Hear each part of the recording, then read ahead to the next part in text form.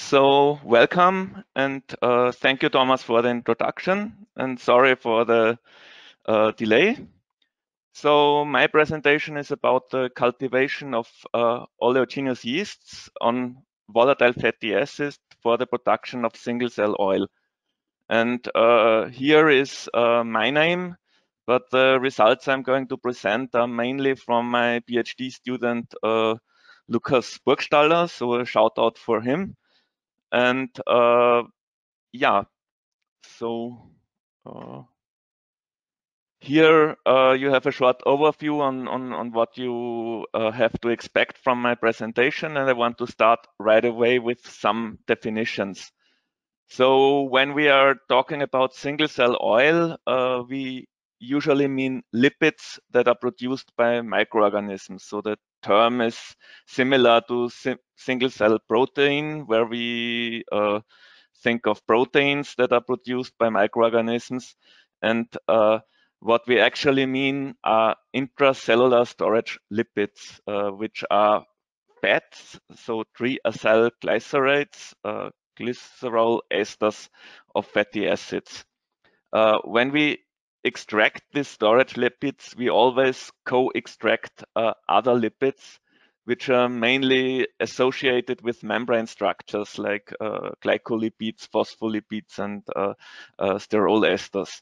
So this is not what we really want to produce, but it's some side effects, and we will see later on that the growth stage will have an effect on the composition of our single cell oil.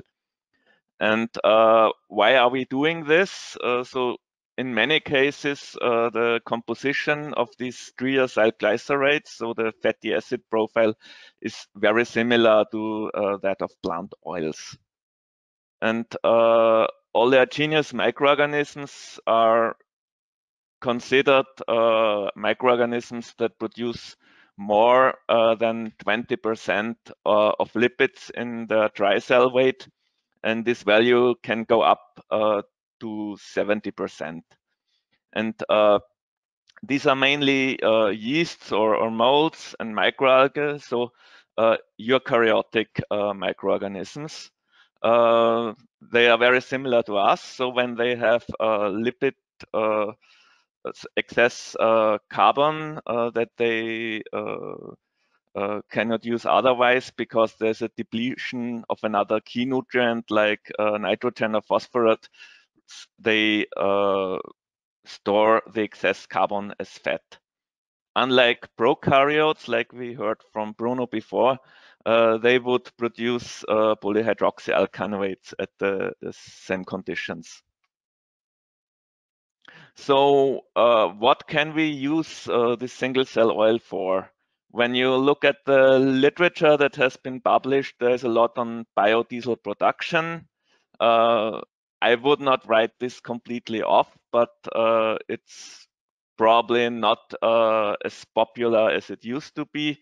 You could use the triacyl glycerides and trans-esterified them to fatty acid methyl esters, and you could also use the glycerol that is usually generated during the biodiesel production as a carbon source, as we see later on.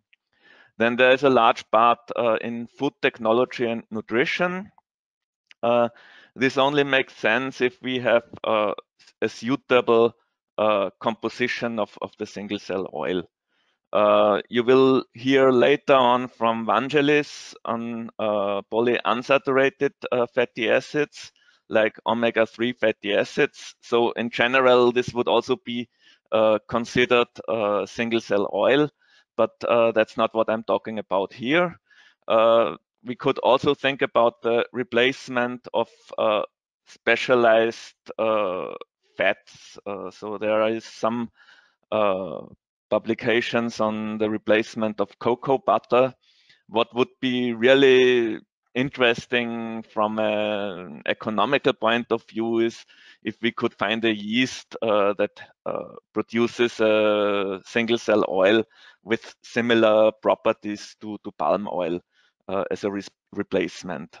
So with our experiments, we are not at that level, but this would be a high value applications, and there would be an actual demand for such a kind of product.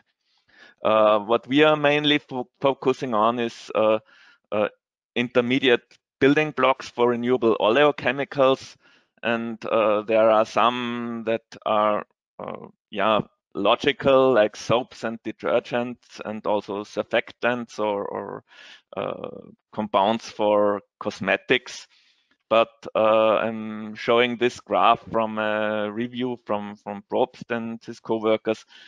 Basically, we can use chemistry to produce all the compounds that we currently produce from hydrocarbons based on fatty acids.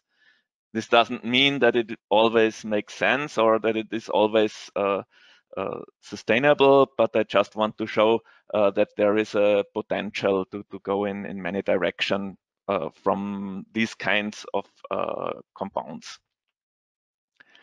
And a short note on the metabolism. I'm not going too far into the biochemical details.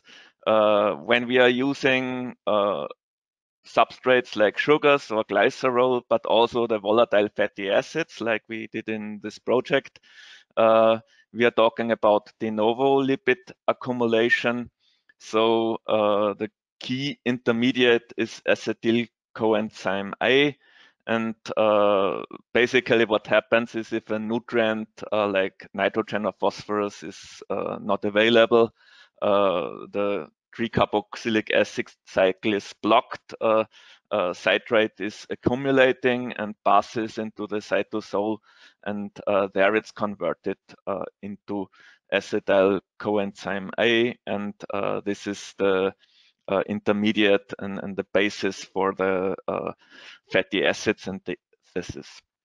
There's also another way to accumulate lipids, starting with fats. This is mainly done by lipolytic organisms like Yarovia.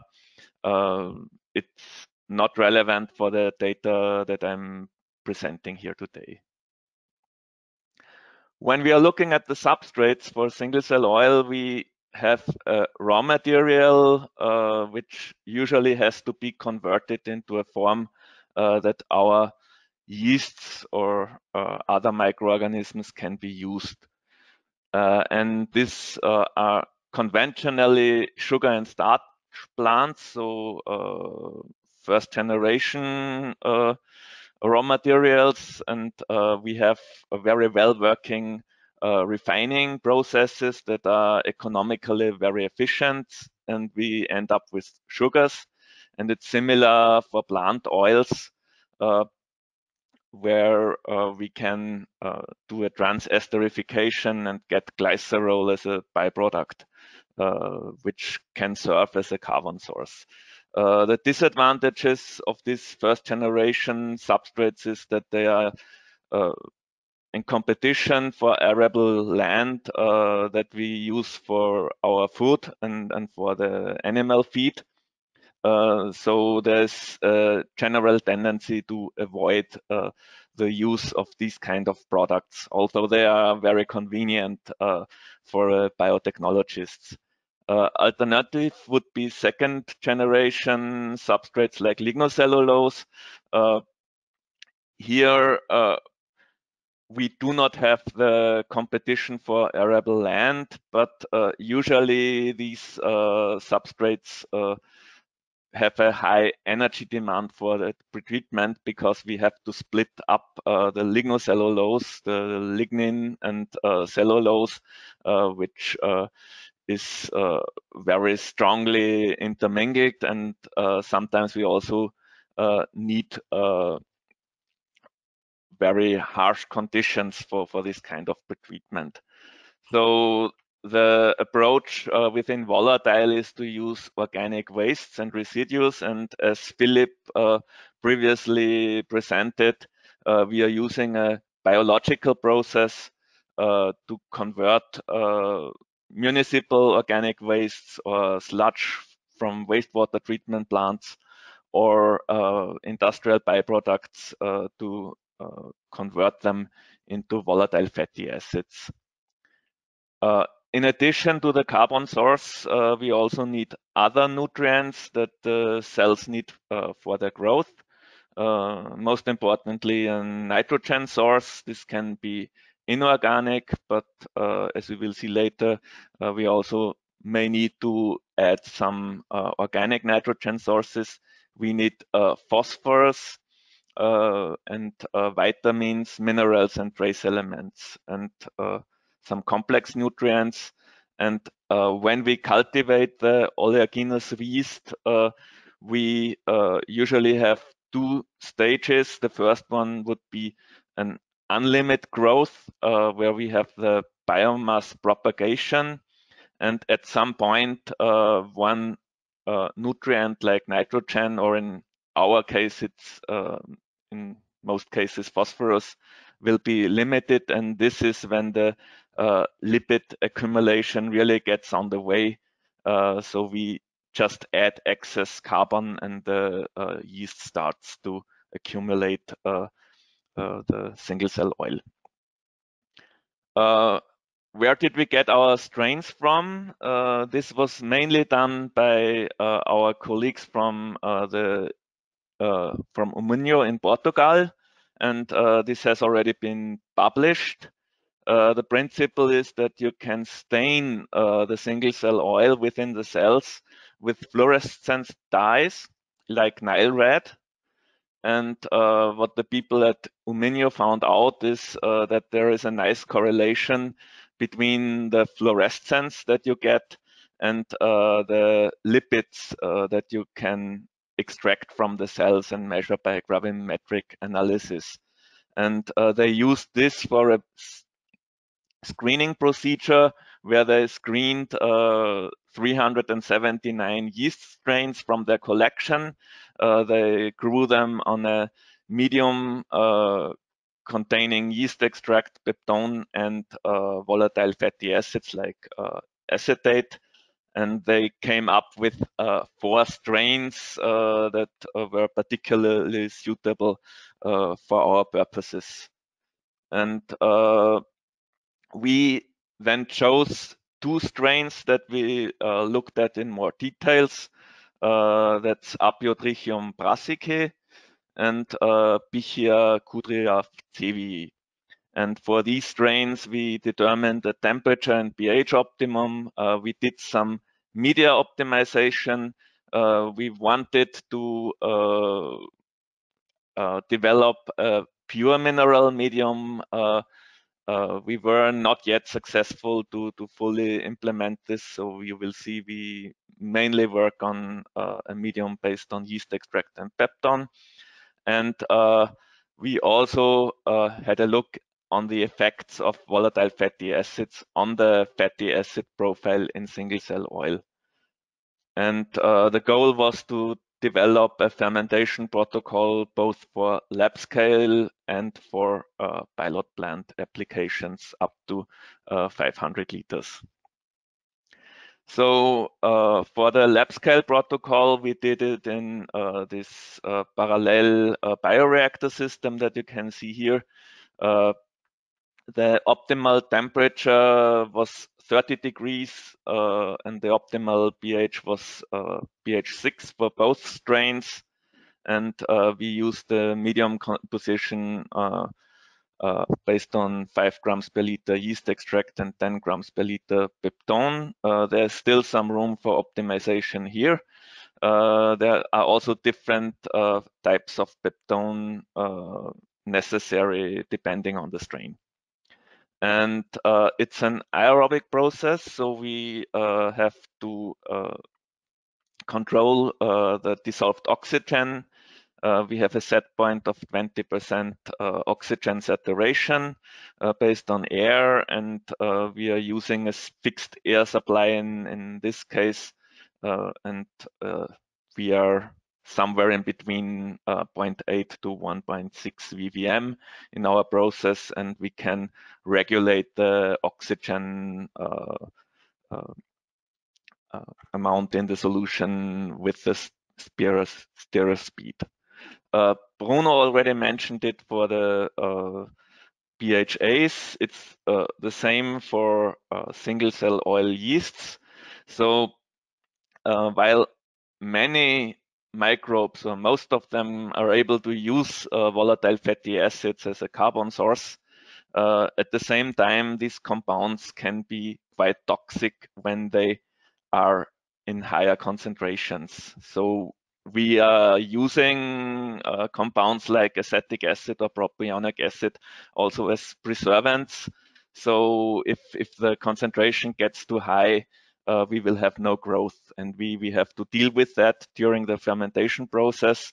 And our way to deal with that is to make a fed batch process where we continually add the volatile fatty acids so that they do not accumulate in the medium.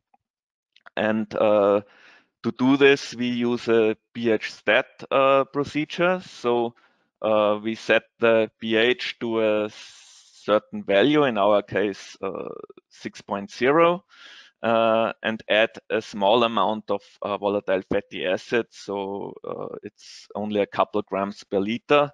And as soon as the microbes start using the volatile fatty acids, the pH will rise due to the consumption of the acids. And then we add a new feed, which is acidic, to control the pH. So the control is very simple, and we usually have only very low concentrations of volatile fatty acids in our fermentation broth. And based on these conditions, we wrote the standard operation procedure as a deliverable, and this was the basis for experiments we did on the effects of the volatile fatty acid feed. This was also done in lab scale, and here we use pure volatile fatty acids in a feed concentration of 500 grams per liter, except for valeric acid, which we used undiluted. And we wanted to find out whether it has an effect on the biomass formation and also on the single cell oil formation, depending on what kinds of volatile fatty acid we use, and also if it has an effect on the single cell oil composition. And in this graph, you can see the gray bars are the dry cell weight that we get per fermentation, and the red bars are the single cell oil. And yes, there is an effect. So you can see that we get much more biomass when we are using acetic acid compared to the other volatile fatty acids.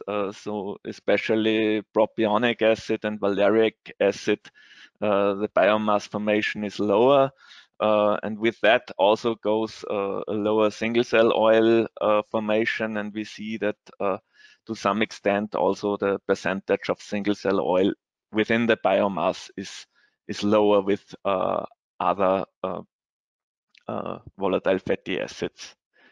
And here you see the volatile fatty acid profile in absolute numbers, and you can see from the colors that there are differences depending on the volatile fatty acid that we supplied in the feed. And here I scaled it to 100% so that we can really compare the profiles, and we can see that if we use odd-numbered VFAs like propionic acid and valeric acid, we get significant amounts of C15 and C17 and C17-1 fatty acids in the single cell oil. And these fatty acids are not present in the even numbered VFAs like acetic acid or butyric acid when we use them as a feed. So there's a clear effect, and this means by the fatty acid composition, we can somehow determine what the final single cell oil will look like.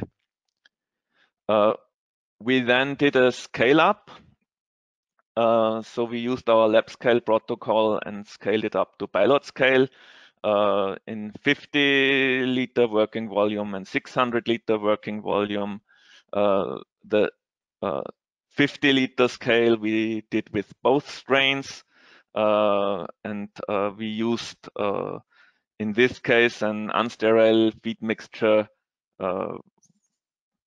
with acetic acid and propionic acid, with something that we would expect from an ideal solution that we could obtain after purification from the bio-waste in theory. So in practical application, these concentrations are lower, and we have to adapt for that. But for demonstration purposes, it's a great way to show what is possible. And for the 600-liter working volume, we used a little bit the more concentrated feed because we didn't have so much permeate available, so we had to use synthetic substrate, and it was easier to handle this way. And when we compare the results from the scale-up, you will see the fermentation time differs a little bit. It's longer in the larger scale, which is mainly due to the lower amount of inoculum that we used. And this also lowers the productivity, the overall productivity in grams per liter and hours, because the fermentation time is longer.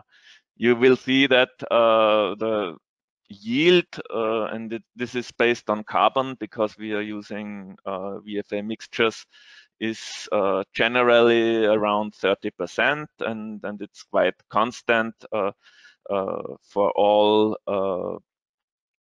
scales and also for both strains, and that we also have a quite stable single cell oil concentration in the cell dry weight, which is between 55 and 60%, which is quite good. And also the dry cell weight is quite well comparable. I want to say a few notes on the effects of cultivation times. So this is an example for the strain V134, but we have similar results for the other strain at 50-liter scale, and this is the overall composition based on 100%, and you can see that the composition in the earlier growth stages differs from those in the later growth stages after 70 or 90 hours of cultivation. Especially we find more C18 and C18-1 components at the later stage, and less polyunsaturated fatty acids. And it becomes more evident what happens if we look at the actual amounts that we get, because in the beginning we have low biomass concentrations and the cells are still growing.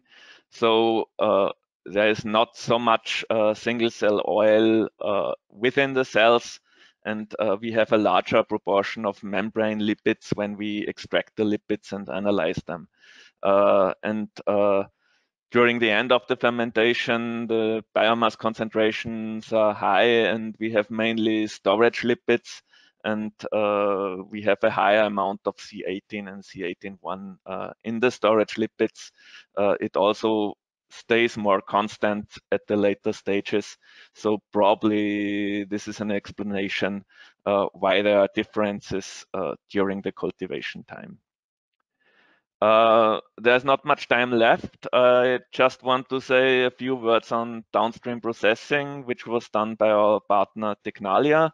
It's a very important step. So we have to do the biomass recovery by centrifugation. In our case, we used lyophilization because we had the equipment available and it's easier at a smaller scale. At the larger scale, it's probably more recommendable to use spray drying. And Tecnalia was able to establish a cell lysis and extraction process, which is very critical because we have to break up the yeast cells, which is not easy. And the best protocol appeared to be a steam stream combined with autolysis, followed by an extraction with N-hexane. So there's a lot of more to say on that, also because the downstream processing is always one of the most expensive steps in biotechnological production. But what I can say is it's possible to do it. We can refine it. You also have seen Tecnalia was able to produce a soap from the oil that they extracted. And we also have quality parameters available. And these are very comparable to what you can get from plant oils. And this brings me to my conclusions. So we were able to establish the production of single-cell oil from volatile fatty acids for 2 yeast strains and at laboratory and pilot scale. And also the downstream processing was established. Yields and single-cell oil concentrations were comparable. The productivities depend a little bit on the scale. They also depend on the volatile fatty acid concentration in the feed. So there is some room for adaptation. And we could show that the feed composition, especially the amount of propionic and valeric acid in the feed, has an impact on the fatty acid composition in the single-cell oil. And there are also effects on the growth stage, which are probably mainly due to a higher proportion of cell wall lipids in earlier stages. With that, I want to thank all my co-workers at BOKU, especially Lucas, who did most of the work together with his master students, Luca and Sebastian, but also our colleagues at Umenio, Celia and Paula, and the colleagues at Tecnalia, especially Laura, who developed all the extraction processes, but also Carlotta, who sent us the VFA substrates, and our coordinator, Thomas. And I want to thank you for your attention, and I will be happy to answer any questions if there are. Hi, Markus. Thank you very much for a very interesting presentation. I'm just trying to go through the to the question section. Are there any questions for Markus? Do you want to know something more about single cell oil from yeast? Do you have there any specific question? It looks like everyone is already in the lunch break, so there are no questions in the moment. Okay, but if there are any further questions, then of course you can ask them also later in the question section. So I can forward it then to Markus, and then we can also answer them afterwards. If there are no more questions, Markus, thanks. Sorry, nobody wants has a question, but I suppose it's more to the fact that we have 12 minutes. We are 12 minutes delayed, and everyone is already running for the lunch. So then, yeah, I would say we are going now for the lunch break, and then we meet again at 2:10 for the second part of the presentations for today. Thanks to everyone already for joining, and don't forget to come back. You can let it. You can stay connected. We will. We will let the conference system open. Okay.